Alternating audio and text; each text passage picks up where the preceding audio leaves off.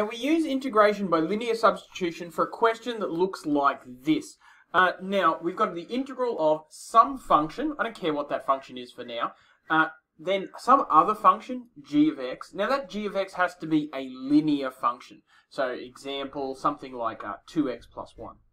Alright, and that g of x is 2x plus 1, and it's being raised to some power. So an example of a question you might solve with integration by linear substitution would look like the integral of x squared times 3x minus 1 to the power of a half. You can see this follows this form here, where this is the f of x part, this is the linear g of x, and it's being raised to some power. In this case, it's being raised to the power of a half, which is like a square root. Alright, we're going to do a bunch of examples. So first example here, you can see it follows the pattern, f of x, g of x raised to some power to the power of a half.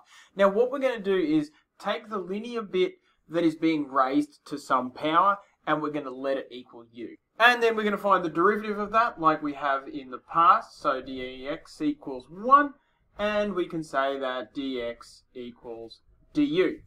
Now, the other thing that we're going to realize is that u equals x plus 4, and we're going to use that in here by rearranging this u equals x plus 4 to be u minus 4 equals x. And now I'm going to be able to sub that in for x there. So when I write this whole thing out, it's going to look like integral to u minus 4 for where that x was, plus 1. Alright, that's our whole first bit done.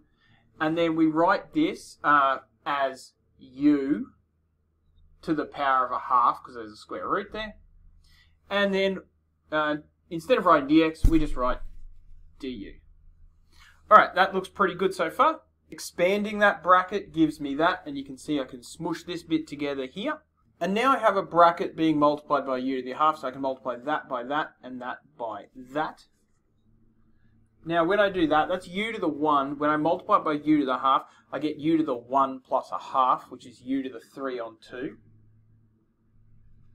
And then negative 7 times u to the half with respect to u. Finally, I have two terms that I can integrate. So with this one, I'm increasing the power by 1, so 3 over 2 becomes 5 over 2. Dividing by 5 over 2 is the same as multiplying by 2 over 5. And 2 times 2 over 5 will be 4 over 5. And then here, I'm increasing the power by 1, so I get a 3 over 2. I'm dividing by 3 over 2, same as multiplying by 2 over 3. 7 times 2 over 3. 3. And don't forget your plus c on the end. Now that's perfectly okay. We can put some square roots in here, so we can say that's the same as 4/5 u to the 5 square root minus 14 over 3 u to the 3 square root plus c. Alright, so a sneaky one here. We do this same thing here, but we also rearrange u so that we could put it into that first term. Now you might look at this second example and think, wait a minute, there's something over something. That's not like that. But remember, we can express this as 2x plus 1 in brackets, this in brackets 1 minus 2x, and change the power from 2 to negative 2 when we move it to the top, and now we're in business. Alright, so we've got a linear thing inside of a power. We can let that equal u. Now if we let it equal u, we can find the derivative and then rearrange for dx, and we get this neat thing. And then the other little bit that we need to do is look at this and rearrange it for x. So I can say that 2x equals 1 minus u, which means that x is equal to 1 minus u over 2.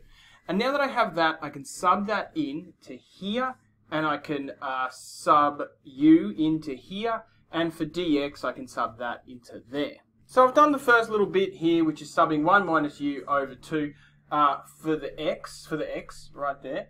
And now just a little plus 1 there, close the bracket. Now 1 minus 2x is going to be our u to the negative 2. And then dx is going to get replaced with times, let's write it as times negative a half du. Obviously that's the same as that. Alright, so moving on to our next line here.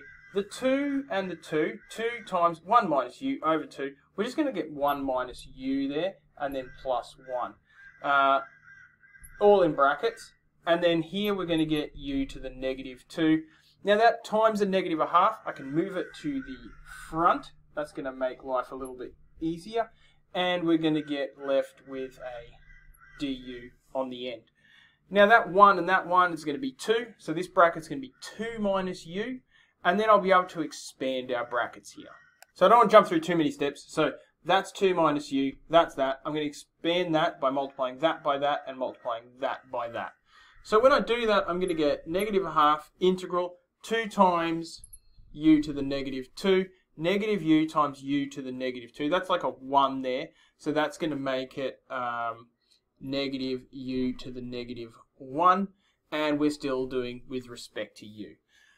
Okay, we can integrate that and we can integrate that.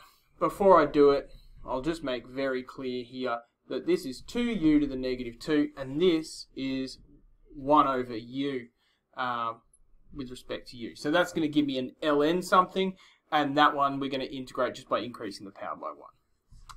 Alright, so we have negative 1/2, and then increase the power by 1, that's going to be negative 1. Divide by the new power, that's going to be dividing by negative 1, which is going to make that a negative 2.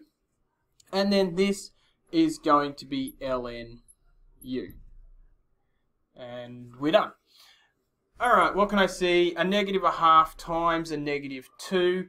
That's going to be a positive. Just need to be careful. That's being multiplied by the whole thing.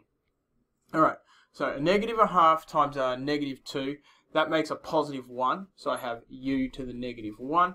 And a negative 1/2 times a negative, I'm going to have a positive 1/2 ln u. I really need to remember plus c and plus c. I can tidy this up a little bit. U to the negative 1 is the same as 1 over, and don't forget that u originally was 1 minus 2x. And we have a 1/2 ln, and u was originally 1 minus 2x. And then we have a little plus c on the end. Alright, let's take a look at one more. So last one here, and you can see we've got a linear here inside of a square root, so linear to the power of a 1/2, and then we've got this x squared out the front. So we're going to let our u equal that, we're going to find the derivative of that, and then we're going to rearrange it to have x equals something. Alright, so done, u equals that, the derivative, and then rearrange, dx equals that, and rearranging that, we get x equals that. And now we're going to substitute u into here, this whole thing into here, and this thing into here. So we get something that looks like that. The u plus 1 over 3 has been subbed in for x.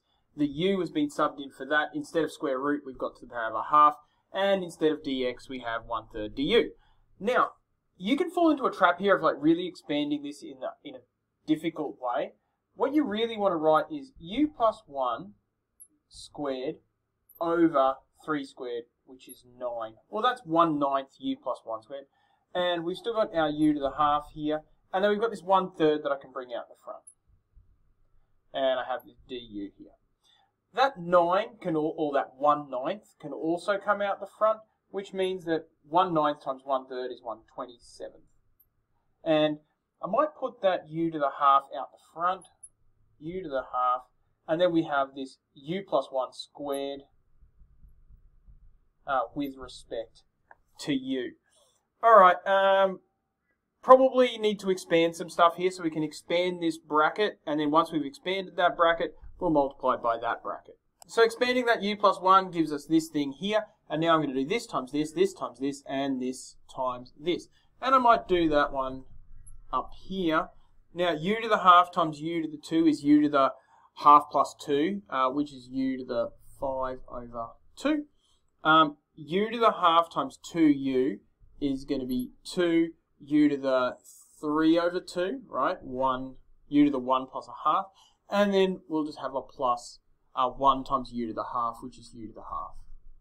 And all of that with respect to u. Alright, I'm ready to integrate because I know how to integrate that, I know how to integrate that, I know how to integrate that. I have 1 over 27 times all of this. It's going to be increase the power by 1, so we get 7 over 2. Divide by 7 over 2 is the same as multiplying by 2/7. Increase the power by 1, I get u to the 5 over 2. Now, I'm dividing by 5 over 2. That's the same as multiplying by 2 over 5. And then I've got this 2 here, so that's going to be 4 over 5. And then u to the half, increasing the power by 1, I get 3 over 2. Dividing by 3 over 2, I get 2 over 3. And I have a plus c on the end. Now we can start tidying this up. This is the integral. I've integrated it, but let's make it neater. We've got 1/27th. We've also got u to the 7 on 2, u to the 5 on 2, u to the 3 on 2. I can take u to the 3 on 2 out as a common factor. Now what I'm going to be left with is 2/7 u to the 4 on 2. Because u to the 4 on 2 plus 3 on 2 is u to the 7 on 2. So u to the 4 on 2, and u to the 4 on 2 is squared. Plus 4/5. Now u to the 5 on 2, that's going to leave me with u to the 3 on 2 times u to the 2 on 2, which is just u. And now I have 2/3, and u to the 3 on 2, u to the 3 on 2. I can just have a 2/3 there. And I have a plus c. Okay, starting to see something happen here. Maybe I should make all the denominators the same. If all the denominators are the same, I can start to manipulate it in some way. So 3, 5, and 7. 7 times 5 is 35, times 3 is 105. I can make all the denominators 105. Now when I do that, I get this. It's getting funky, but it's also getting a little bit neater. We have 1/27th. U to the 3 on 2, and then I can take a common factor here of, these are all even numerators, so I can take 2 out on the top, but I can also take that 1 over 105 out as well. So I can take 2 over 105 out as a common factor. That's going to leave me with 15u squared plus 42u plus 35 there, and then this little plus c on the end. Now this is getting really wild here. It's equal to 2 over, get my calculator out, 2,835. And we've still got that u to the 3 on 2 there. And then what are we going to do with this? It's really worth noting that u isn't u. U is 3x minus 1. So we can now put 15 3x minus 1 squared plus 42, 3x minus 1 plus 35 plus c. Make sure I got my brackets everywhere. Yep. Now what I've done here is very rude because I've subbed in 3x minus 1 for u here and here, but not for there. So let's fix it. Now once we've got that, we can expand this.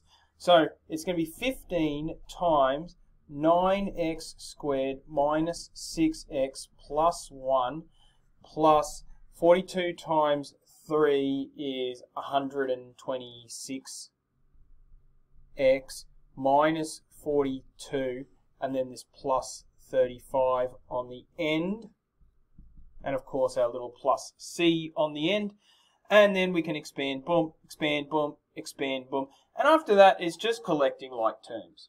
And if someone were rude enough to ask you this question and ask for it fully factorized, they'd probably be looking for something like this. Now, for matters of style, some people might tell you that the whole thing should be over 2,835. Some people might tell you that we should take that 2 over 2,835 and put it out here. I've put a square root in there, but some people might like to keep a fractional power. It's a matter of taste. All right, that's a bit hectic, but you can see we integrated it by here. So if all you're attempting to do is integrate it, you can just sub in 3x minus 1 here, and you've got a perfectly workable answer that you can then use to do something like calculate an area under a curve or something like that.